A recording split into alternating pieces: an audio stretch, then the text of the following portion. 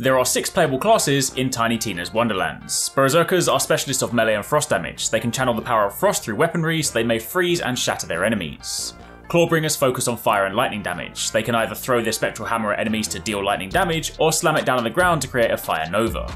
The Graveborn is a master of kill skills, spells, and dark magic. They use their demi-lich companion to enact suffering upon their enemies. The Stabbomancer specialises in critical hits and status effects. They alternate between guns, melee weapons, and spells while moving in and out of stealth. Spore Wardens are gun and companion specialists. They can boost the abilities of their companions and allies while laying down firepower and slowing advancing enemies with frost tornadoes.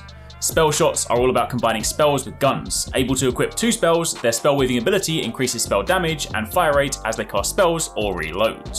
Who will you be playing as in Tiny Tina's Wonderlands?